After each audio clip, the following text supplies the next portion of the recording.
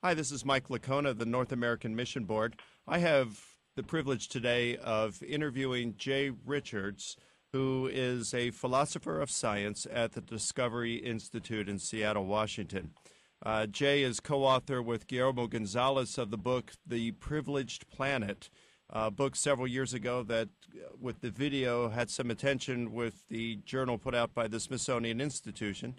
And we're just happy to have him on the phone today. Thanks, Jay, for joining us. Hey, my pleasure, Mike. Great to be with you. Jay, I want to talk about Stephen Hawking's new book called The Grand Design, which was co-authored by Leonard. Can you pronounce that last name for us? It's Mlodinow, but it's a Russian name. Starts ML, so it's very hard to pronounce in English. Mlodinow. Okay, Mlodinow, who teaches at UCLA, correct? Or Caltech, I believe. Caltech, okay. Just published by Bantam. And Stephen Hawking, so both of these guys have some very interesting things to say that have raised some eyebrows within the scientific community.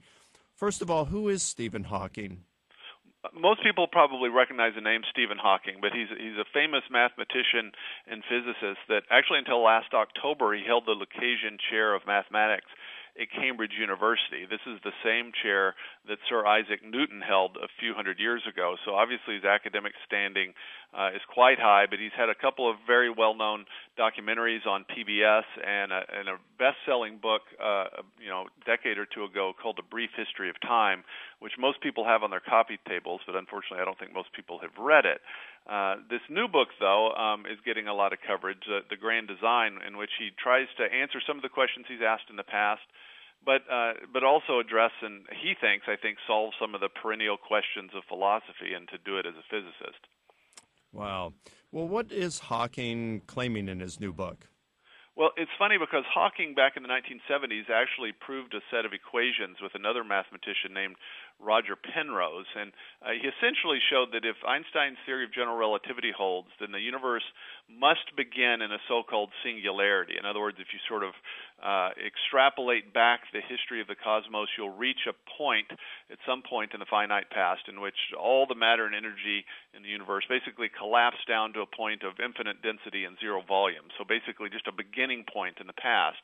And this is still what he's best known for as an academic physicist, but it's funny because almost his entire sort of popular career in writing popular books has been one that's transfixed by the idea of God. In his book, A Brief History of Time, he actually sort of punts on the question of God. He talks about the laws of physics and says, well, this is interesting, we may be reaching a point in which we can describe everything in the physical universe very well, but still we don't know, who breathes fire into the equations. And so he, it sort of ambiguously talks about God. You get the impression he's using God in a metaphorical sense.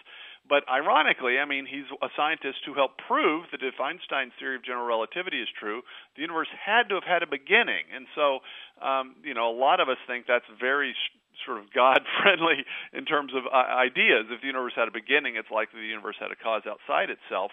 And so Hawking has been playing with the idea of God for decades, but it's really in this most recent book, The Grand Design, that I think he has the fundamental answer, what he thinks is sort of the final answer, and he appeals to some very arcane physics, and in fact some highly speculative physics such as so-called M theory, to basically argue, as he's been quoted in many newspapers, that the universe, because the laws of physics are a certain way, the universe, as he's quoted saying, can create itself spontaneously from nothing. So in other words, the universe doesn't need a cause for its existence. It doesn't need God to do the creating because somehow it can explain itself.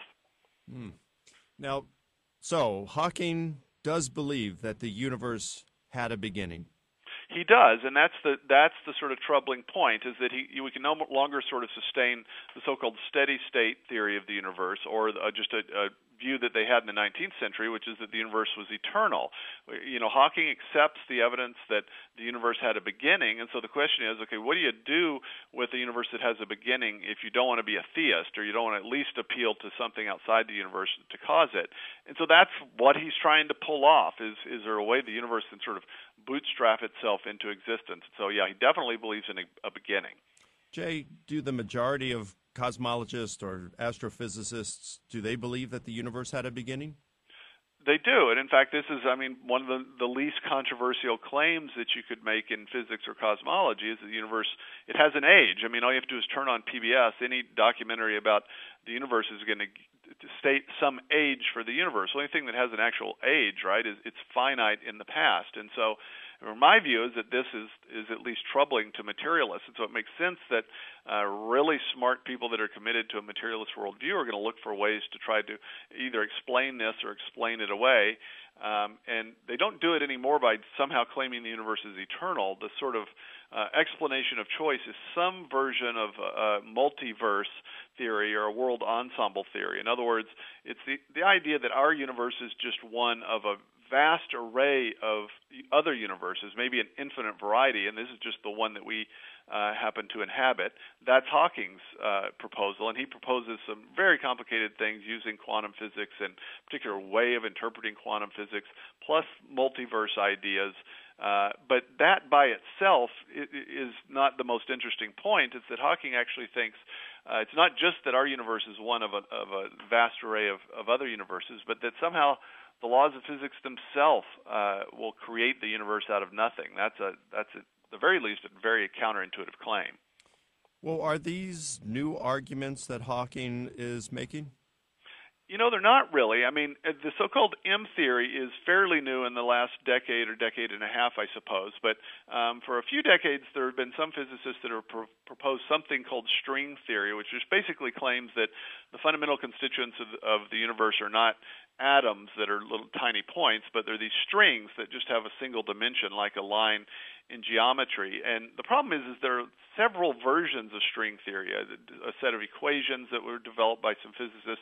Other physicists found, well, these can be solved in lots of different ways. So you get this proliferation of so-called M theories or string theories that then some physicists have tried to unify, and that's what M theory is. M theory is an attempt to unify theories from quantum physics and various string physics into kind of a theory of everything. But Hawking himself has talked about these things in a few previous books, and so despite the headlines that have been seen around the world, Hawking isn't actually proposing anything new on the scientific front. In fact, he's appealing to these same very highly speculative ideas that physicists have been talking about for a few decades.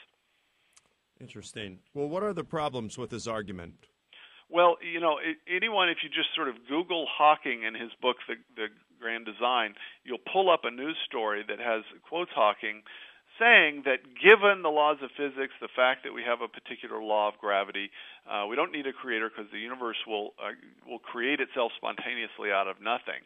Now, this ought to strike people as very strange. I'm surprised that very few media figures have challenged Hawking on this, because what he's saying is that laws, like the law of gravity, which describes, the way in which matter interacts at certain size scales, so the reason that our planets sort of adhere in these orbits around the sun, we refer to that as the law of gravity. But the physical laws are mathematical descriptions about, what physical objects do. They're not causal agents. We don't, refer to the law of gravity as something, an entity that can bring other things into existence. It's a description of the kind of regularities that we observe in the physical universe. And so Hawking, ironically, at the beginning of his book, the first page, he says philosophy is dead. But unfortunately, he makes one of the most simple philosophical blunders here. He's making what's called a category error. He is confusing physical laws, which, describe the way matter interacts in a certain way, with agents or with causes, things that can cause other things to come into existence. And so, even John Lennox, for instance, who is a Christian and a mathematician at Oxford University, pointed this out in an op-ed. He said, look, Hawking's just making a basic confusion here, because it would make sense to say that an intelligent agent could specify what the laws of physics are going to be and then create a universe like that. Now, if you're an atheist, you might not believe that, but it makes sense. You're talking about a causal agent. You're talking about God. It doesn't even really make a lot of sense to say that the law of gravity causes the universe to exist, because the law of gravity is one of the things in the physical universe we're trying to explain. And so there's a sense almost in which Hawking's claim isn't even really grammatical, and yet because of his intellectual stature and the fact that I think he's proposing a materialistic theory, which tends not to get challenged, no one is really thinking about what he's saying or how perplexing and strange it is. In other words, it seems that there are metaphysical problems with what he's saying, but no one's challenging him because, like you said, his intellectual stature, they're thinking, well, he's holding this, so it must not be the problem that it apparently is. Well, that's exactly right. And frankly, I think this happens a lot, Mike, when physicists speak, because, 99 out of 100 of us are not theoretical physicists. We know that physicists talk about very complicated and obscure things all the time. And so when somebody says something of the stature of Stephen Hawking, if you stop and think about it, most people might think, that doesn't really make any sense. In fact, it doesn't seem to be intelligible. But most people are intimidated and don't just say that. They don't say, well, I know you're smart and everything, but that doesn't make any sense. Can you at least explain it to me so that it would make some sense? And unfortunately, too many physicists, I think, are getting a free pass on that kind of common sense litmus test that the rest of us have to pass. Sure, physicists talk about very complicated and technical things, but they ought to be able to explain these ideas in a way that makes some basic sense and doesn't, violate simple sort of logical rules. Well, Jay, you've argued that the evidence from physics and cosmology has actually been going against atheism for about a century. What do you mean by that? Well, what I mean is that if you look at the evidence we've talked about here briefly and you compare it with the alternatives, I think the evidence of physics and cosmology is, if it doesn't sort of prove the existence of God, it's at least the sort of thing that you would expect if you believed in God. A lot of people don't know, but in the 19th century, the vast majority of scientists assumed as a sort of first rule of science that the universe was eternal. It had always existed. In fact, even as late as the 1930s, many scientists said asking where the universe came from or why it's here is not a scientific question. We simply can't answer that. And yet, starting in the 1920s, Edwin Hubble, using a telescope in California, discovered something called the cosmic or galactic redshift, in which it appeared that distant galaxies were expanding away from us, were moving away from us in every direction. That suggested that the universe, if it's expanding in every direction, if you work cosmic history backward, it would mean that everything would congeal, and at some point would congeal into a single point. So that very quickly suggested to people that the universe must have had a beginning. Now, it wasn't a really popular idea for obvious reasons, because if the materialist intuition is going to be to say we've got to have a universal or an eternal universe, because for the materialist, matter is the fundamental reality, and whatever your fundamental reality is, it's going to have to be eternal, because it doesn't make sense to talk about things creating themselves out of nothing if they don't exist. Well, as long as you could assume the material universe was eternal, you didn't have to address the question of where it came from. But starting with Hubble's discoveries of the expanding universe, and then 1960s we had a discovery of the cosmic background radiation, which was itself evidence for a beginning. Physicists were suddenly confronted with the reality that you had a universe with a finite age and a past and a beginning. So now you can't just assume its existence. You can say, look, if it had a beginning, things that begin to exist can't be the cause for their existence. And so if the universe began to exist, then almost by sort of logical rules, it must have had a cause for itself outside the universe. That is, a cause that transcends the universe. And so a lot of physicists, a lot of scientists actually admitted, starting in the 1960s, that the best interpretation of this is theistic. So, for instance, even Arno Penzias, who is the co-discoverer of the cosmic background radiation, he's Jewish, and he points to this evidence as evidence for the existence of God. Now, that's just the evidence for a beginning. I haven't even mentioned a couple of the other sort of classes of evidence. One is the so-called fine-tuning of the constants and laws of physics. The idea of fine-tuning is just that the laws and constants that sort of govern our universe, the law of gravity, the electromagnetic force that holds atoms together, all those things look like they're very precisely fine-tuned, as if they're on a razor's edge, so that if any of them were even slightly different, slightly stronger, slightly weaker, they had different values, a universe with life in it couldn't possibly exist. That is called the fine-tuning problem in physics. And for a lot of people, if the universe looks fine-tuned, well, surely maybe it's because it is fine-tuned. And finally, the evidence that Guillermo Gonzalez and I talk about in The Privileged Planet, that even in a very fine-tuned universe, you still got to get a whole lot of other things to go right locally, the right kind of planet with the right kind of atmosphere around the right kind of star, with the moon and the right kind of galaxy, the right location in the galaxy, all these things. a sort of higher degree of fine-tuning. But what's really interesting is that we discovered and talk about in the Privileged Planet that all those things you need to fine-tune an environment for life, like we have on the Earth, also provide the best setting for scientific discovery. So in other words, in our universe, those very rare places set up for observers are the best places for observing. Well, that's just what you would expect if you think the universe was designed in part for scientific discovery, for discovering the world around us. That doesn't make any sense in a materialist worldview. And so that's why I say, really, for the better part of the last century, the evidence has been going against the materialist worldview and has been going toward at least a theistic worldview. Wow. Well, now, how do atheists respond in light of this evidence? Well, initially, the response was to try to propose alternative theories. So after Hubble made his discoveries of an expanding universe, which, by the way, were essentially predicted by Einstein's general theory of relativity, Einstein himself resisted it at first. He actually added a variable to his general relativity equations to try to avoid an expanding universe. Later realized and called it the greatest blunder of his scientific career. But there are other scientists that propose a so-called steady-state theory of the universe, in which the universe is expanding, but expanding space itself would sort of spontaneously give rise to new matter. But with the discovery of the cosmic background radiation and a few other things in the 1960s, the steady-state theories died. So then you're thinking, okay, well, what do we do now? So we have a universe with a beginning. Well, what you do is you propose that, okay, it would be suspicious if our universe, fine-tuned for life with a beginning, was the only one that existed. But what if there's this vast ensemble of universes? There's some way in which universes come into existence. Ours is just one. Maybe that process has been going on for eternity. We just happen to be in the one that's fine-tuned for life, and so, of course, that's the one we observe.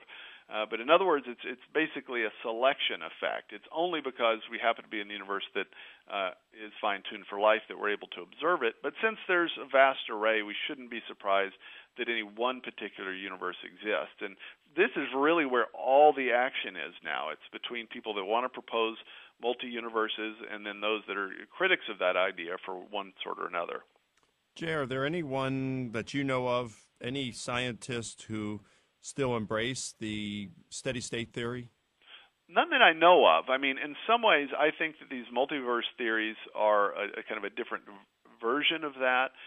But the vast majority of physicists and cosmologists accept what is, kind of euphemistically called the Big Bang cosmology. But that doesn't mean the universe began with an explosion. It's actually a pejorative term that a steady-state theorist named Fred Hoyle actually came up with. But the general view is that, okay, our universe began in the finite past. There was an initial period in which it was very hot and very dense, and then it's still expanding from that initial event.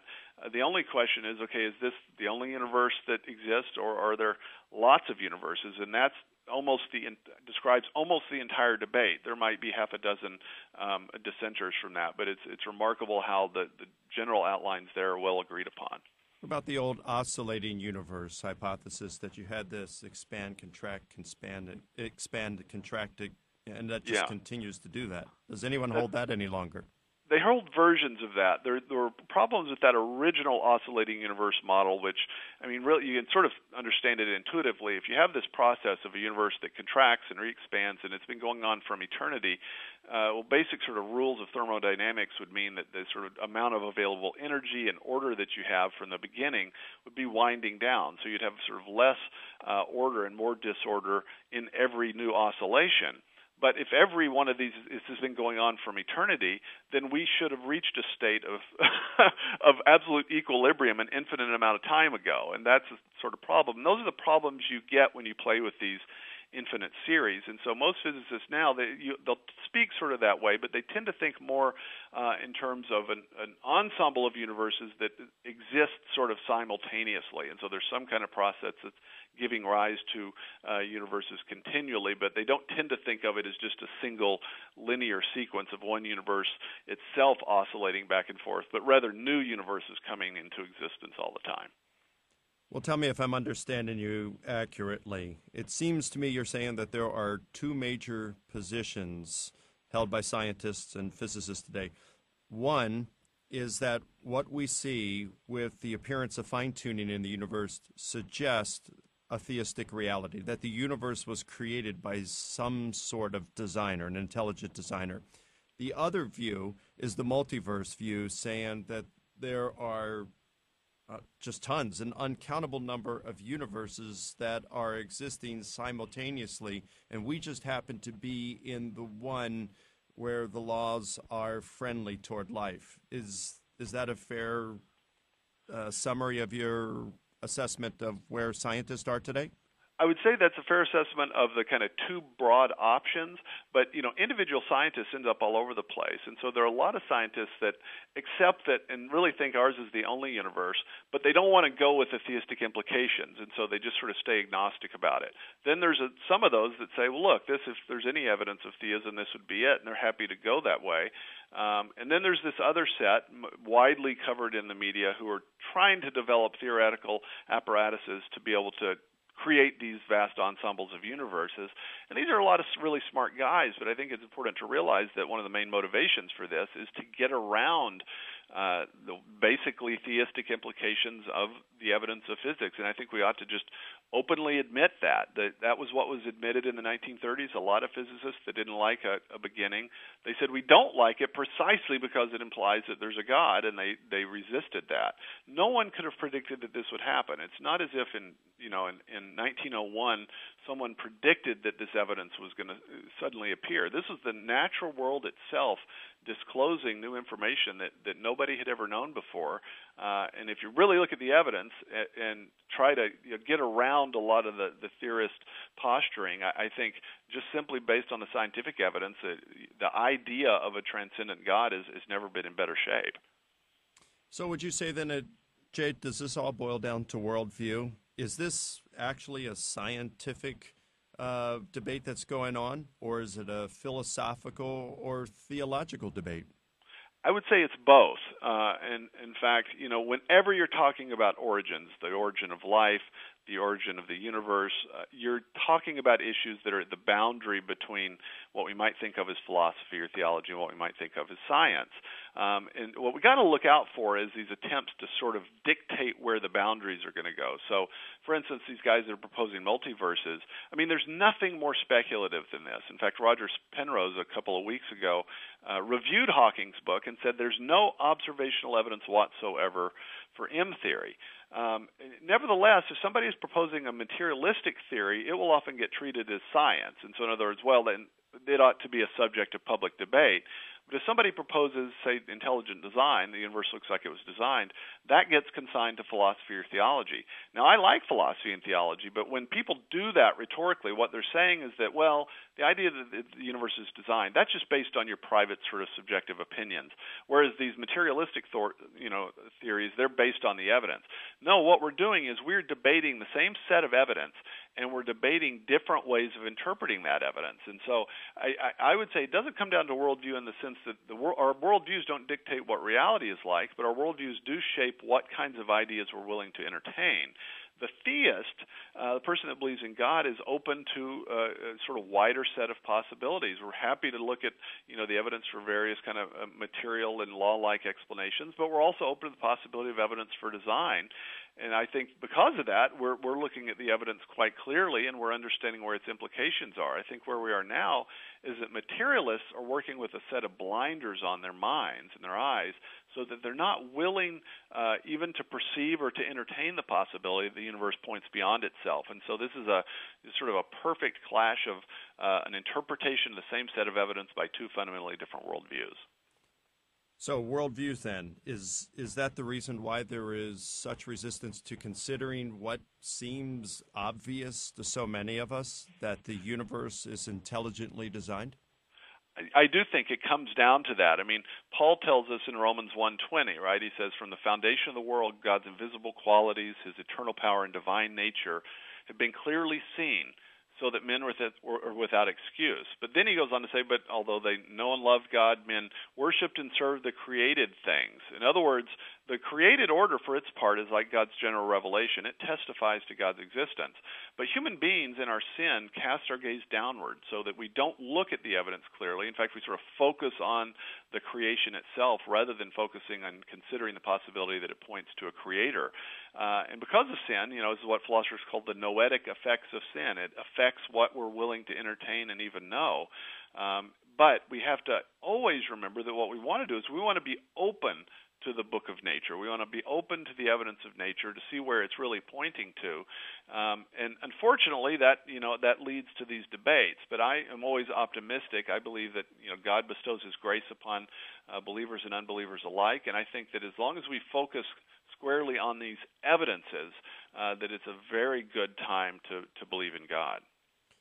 So when you talk about evidences, let's say, and with Hawking is saying here, would you say that the problems involved in his hypothesis are mortal to it, that it kills it, or does it just render it improbable?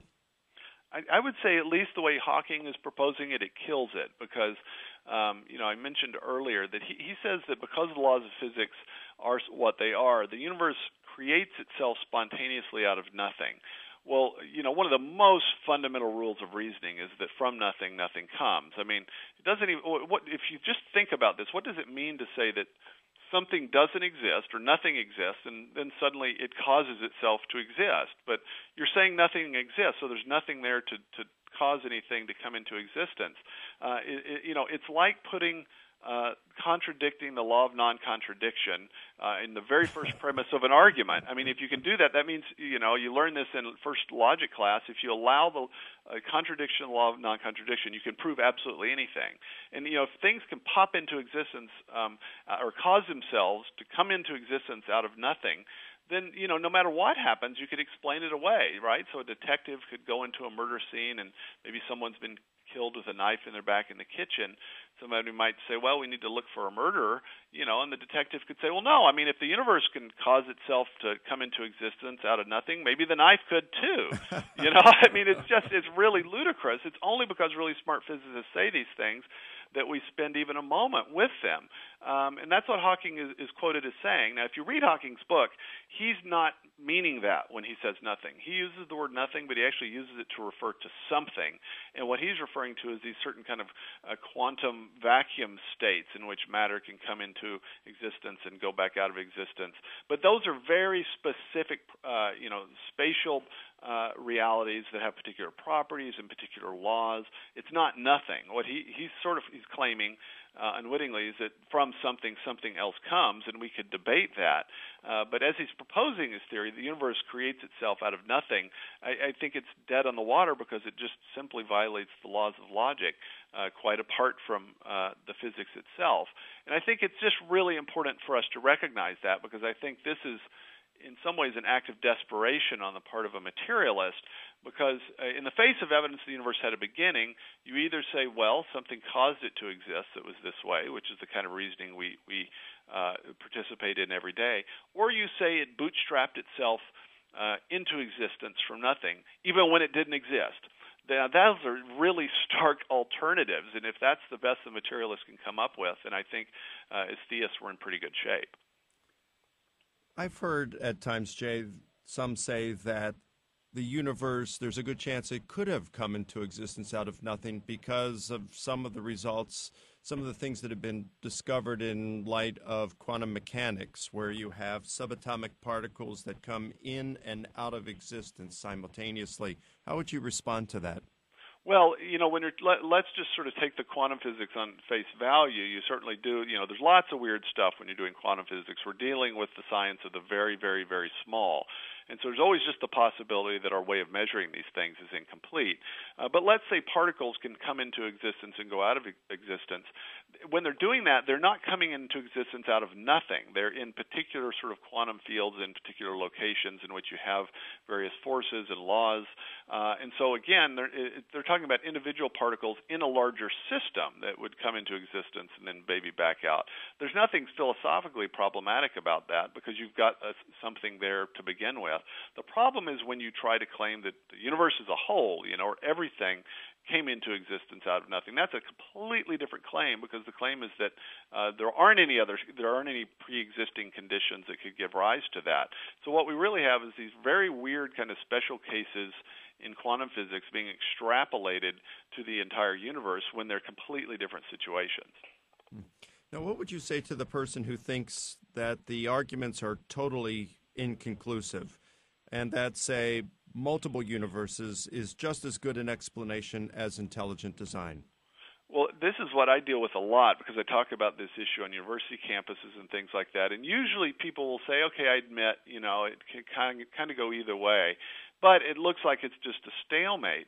But I think it's important to realize that you got to think, okay, what's going to count as a good explanation beforehand? I mean, just because there are competitors in arguments about an issue, it doesn't mean that the competitors are equals or that they're equally matched. And think about the multiverse explanation. I mean, it competes with intelligent design. So the intelligent design theorist says the universe has the very properties that we would expect if it were intelligently designed. It's the sort of thing that foreknowledge could have. If an agent had foresight and would know what kind of properties it would need to have to be able to have life, I could create this kind of universe. That's the design explanation. The multiverse explanation is that, okay, well, it looks designed, but that's only an artifact of the fact that we're just seeing this little part of the multiverse.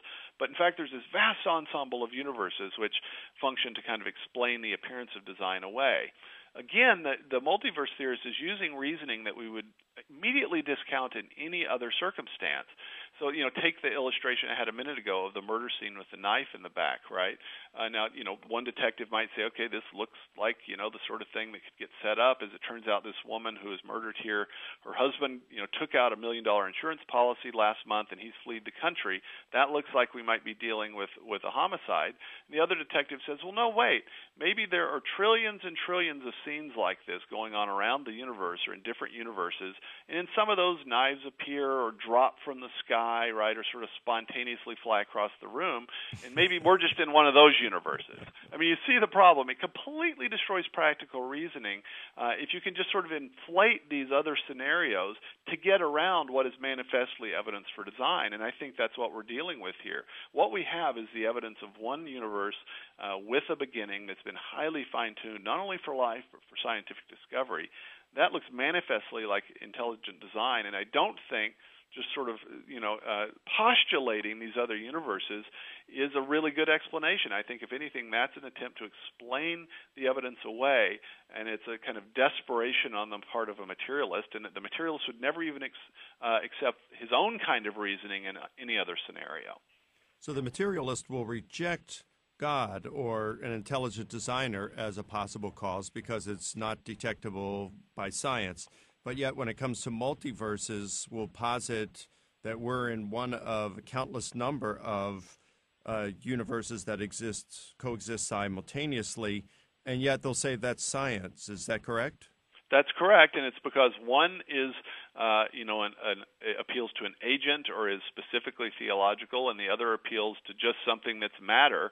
And if you think only appeals to matter count as scientific, you're going to think that.